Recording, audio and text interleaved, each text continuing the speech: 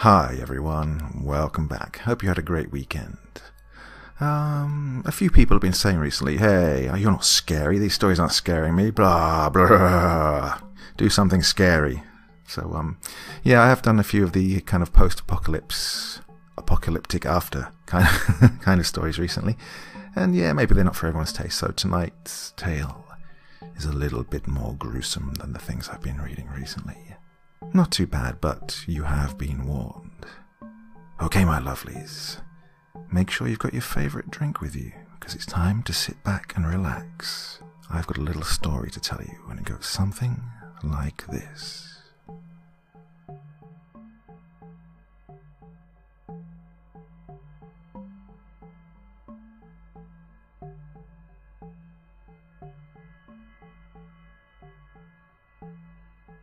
My eyes are in a fervorous affair with the clock, and my focus is none the wiser. The police dispatcher is pleading for me to humour her inquiries, if for no reason other than to keep my consciousness afloat. It is so late, and today has been so challenging. Nevertheless, I'll gratify her with my story, because I'm really in no mood to tell it again later. Mariam Cliffington happened into our photo centre again today. These visits are becoming relentless, as are the innumerable poorly photoshopped images on her SanDisk flash drive. Every day it's the same process. She perches at our photo kiosk, orders small batches of 5x7 and 4x6 photos, and croons over the photo printer as it squeals its mechanical protests. The unfortunate photo specialist on duty is then scolded by dear old Mariam, as the colour in my son's face is coming out too pale, and my granddaughter's dress looks smudged too washed out, becomes as recitable as the Lord's Prayer. The project is then gifted to me, as I am the only one who receives her limited mercy. This is due in part because I am the only one in the store qualified as a professional photo editor. I also look just like her son. At least, that's what she tells me every time she swoons over the photos I correct. I personally never saw the extreme resemblance. We have similar Hollywood-esque hairstyles, dark stubble, light eyes and a fair complexion. But that's where the similarities end. Well, that's my general assumption. Truthfully, I have never met him. According to Mariam, they don't get along so well these days. Reportedly, her son has become what she calls a changed person after he split with his wife. That always seemed odd to me, because nearly every day I'm draining the red out of a new family photo that she zealously adds in her novice Photoshop sessions. It seems the family often stays in touch. Today, we discuss more personal topics, such as my college degree and her family get-togethers. She told me she was celebrating her granddaughter Gracie's 5th birthday today, and was putting together a photo album and baked goodies to send her. Today's photos were of the girl from her previous birthday. She had straw blonde hair, her father's bright blue eyes, rosy red cheeks and a devilish grin that strongly reminded me of the girl from the movie Problem Child 2. When the topic turned to me being a graduate in multimedia design, she immediately began to give me the shakedown on my talents as a web developer. She wanted me to build a forum-based website just for her family. She wasn't fond of the public limelight social media granted, but wanted regular updates from her son, granddaughter, their prized show horses, and images from all the reunions they've had over the years. I'm not a fan of Mariam. She may treat me in a more humane manner than my colleagues, but she's always so bitter. She carries an air of importance about her that mismatches with who she is. Like a pug in a sweater made of silk. The last thing I want from a client is a beady pair of eyes reflected behind ancient, dark-rimmed tortoiseshell glasses, critiquing my every line of code, with ignorant words laced with the smell of stale coffee and menthol cigarettes. Her grey-black hair is often wild and tangled, as if she was fleeing her home every morning to develop photos which contained the cure for cancer. Despite her lack of self-management, she saw herself as an expert in managing the talents of others. I inquired about the specifics of her family problems, but I assumed this attitude must cause the bulk of it. The sense of entitlement is something I don't blend well with. After endless barrages of questions about my rates, schedule, and ability to tutor her in Photoshop, I gave her my business card and told her to call me in a few weeks. Truthfully, I'm in my 2-week leave period and on my way to a better job, and this was a simple method to evade her until I would never have to see her again. She seemed content with my proposal and took my card. I told her to forward my congratulations to her granddaughter on a 5-year milestone. As she shuffled out of our store, I looked again at the refuse pile of discolored prints. If her family is so dysfunctional, why does she bring in new pictures of her son and granddaughter every other day? Why, as a spitting image of the son she frequently quarrels with, am I so reasonably treated by her? Those suspicions came to fruition a few hours later when a 20-something couple dropped off a few rolls of 35mm film. They had matching black hair, the athletic builds of bicyclists, and eyes that reflected deep kindness, but an even deeper sense of fatigue. The lab's business was running slow today, so I was immediately able to process their order and begin development. The development process is always the same. I feed just enough of the raw film through a machine to attach it to a leader card, which is mechanically guided through the film processor. After it completes its voyage and the developed film is fed through, I place it on the scanner of our printing machine and check the frames digitally for color flaws and inconsistencies. The picture showed the young couple celebrating another birthday. A boisterous banner which read, "Happy Birthday, Mitch," hung above an electric blue neon minibar. The couple was shown holding beer bottles and laughing heartily. The entire set was quite like photos most young couples bring in. There was a sloppy drunken kiss here, someone air guitaring on a table there. I began to complacently press the print button after every 6 frames. Then, I noticed a picture of Mariam's son. Even though I'd never met him, I had seen that face often. It was a face that was branded into the back of my eyes, like the bright red digits of a digital alarm clock in the first few moments of morning consciousness. I was intrigued that these two may also be familiar with the eccentric woman who both frowned upon and adored her family. As I was packing up their photos and ringing up their orders, I decided to make conversation. "So, you know Mariam Cliffington?" I asked casually. Silence. I glanced upward, and the glance became a fixture. A paleness and shock had matched the exhaustion they both wore in their eyes. "Are you okay? I recognized her son in your photos." The girl spoke, tears welling in her eyes. "That's our friend Mitch. Those photos were taken a few weeks ago. He passed last week. This order is for his funeral slideshow." Her boyfriend spoke next, clearly unsettled but retaining his composure, as he quickly recited what I am sure he has gotten used to explaining. He and his daughter were found dead in Mariam's home last Sunday, poisoned. The police have been seeking her for questioning. Have you seen her recently? I was floored. I'm rarely one to lose my cool, but I began tripping over my words like they were raised on a high wire. "Yes, I mean, she was in here a few hours ago. She said she was celebrating Gracie's 5th birthday. she's working on a new photo album. They were new photos. The girl spoke next. We need to call the police immediately. Gracie's birthday was the Tuesday before they were found. They didn't enjoy visits with Mariam, but she insisted on being with them to celebrate. Call them, I did.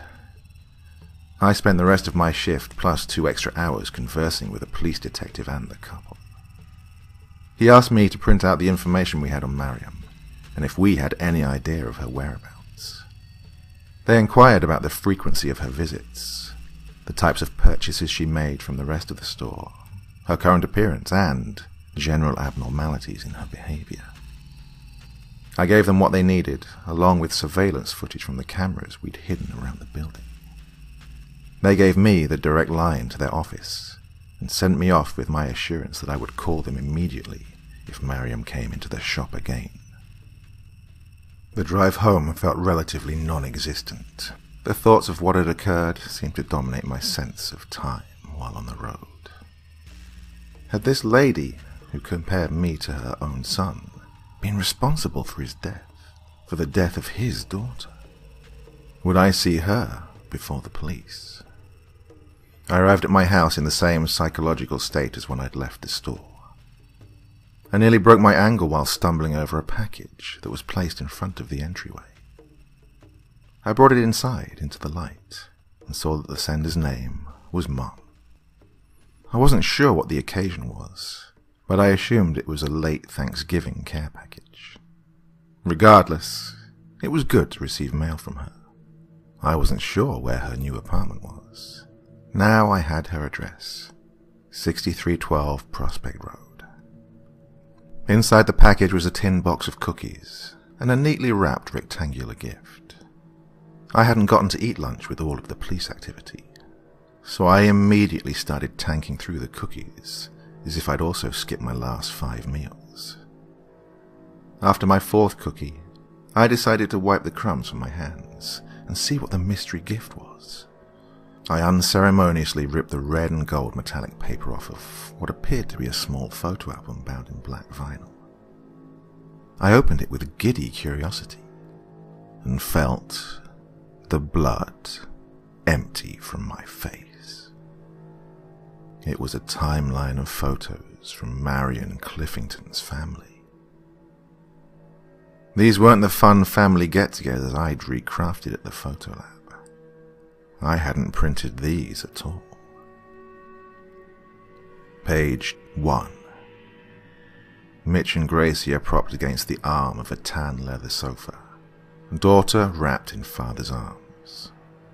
Their eyes are sunken and rolled backwards, and their tongues are lolled out of their mouths in an unnatural brown color. There is dried spittle and yellow foam caught in Mitch's black stubble, and a mixture of blood and vomit on the front of Gracie's shirt. The blood vessels in their faces are a sickly blue, and their skin is pale and puffy. This photo is labeled, Tuesday. Happy birthday, Gracie. Page 2.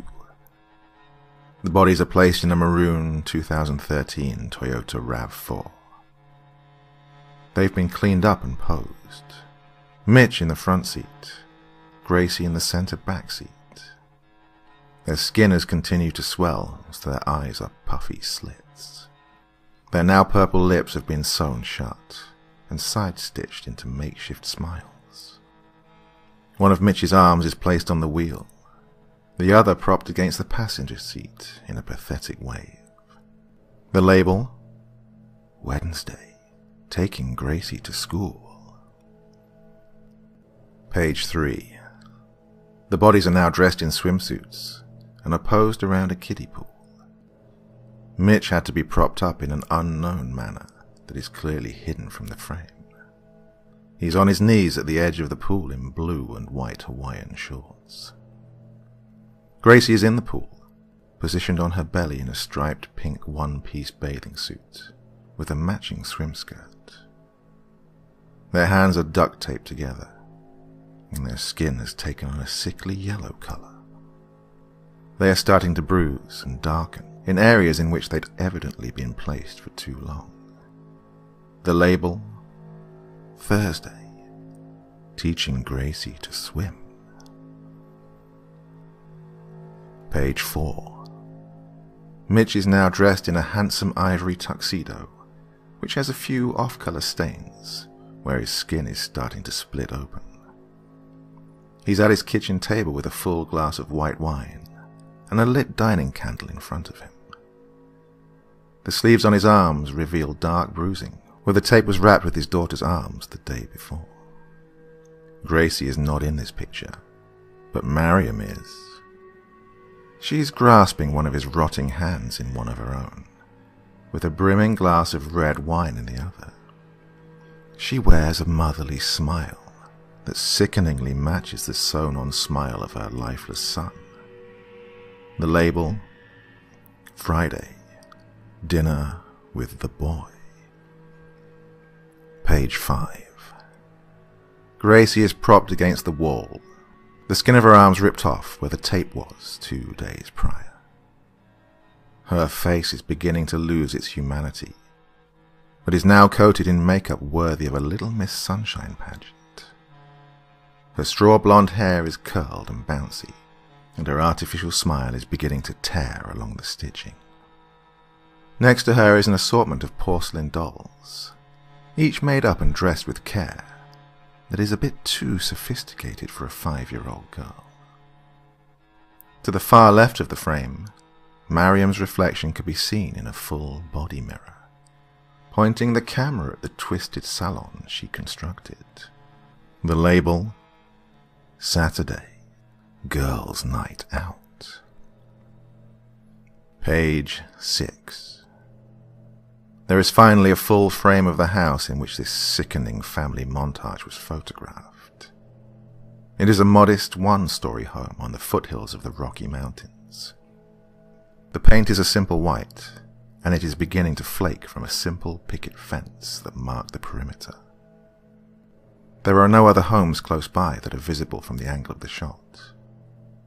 In the left of the frame, the stables of the prized horses Mariam mentioned are visible in the background. The gates are wide open, and the horses are nowhere to be seen. Police cars, ambulances, and yellow crime scene tape blocks the rest of the view, except for the mailbox. The address on the mailbox, 6312 Prospect Road. The sides of the frame indicate motion blur and plastic paneling. Mariam photographed this from a moving vehicle, likely from far away. The label reads, Sunday, the family gets to see policemen in action on career day. On the final page, Mariam is standing in front of my house with the package I'd just opened. The label, Thursday, dropping off goodies for my favorite son. In that moment of realization, weakness took control of my body. Not just from the imagery I was subjected to, but from a sickening feeling that burned in my stomach and intestines. Words from earlier were ripping through my skull. You look just like my son. He and his daughter were found dead in Mariam's home last Friday, poisoned. I forced myself to scan the backgrounds of those horrible pictures. On the first page, in Gracie's lap, was the cookie tin I had just eaten from. This package was not from my mother. It was from a crazed mother who thought I was her son, guided to my home from the business card I had given her. Now, here we are. I don't think I have much time left. I'm starting to lose focus. My eyes are in a fervorous affair with the clock, and my focus is none the wiser. Maybe they'll get married and elope. I'll invite this dispatcher to the wedding if I make it through this. I vaguely realize that doesn't make sense, but I don't mind. I'm so tired now I can't stop coughing. I think I hear sirens in the distance, but I'm not sure if the ambulance has a cure for vomiting blood. Someone is coming up the stairs. I have to go now. Mariam is here, and she wants to give Gracie swimming lessons.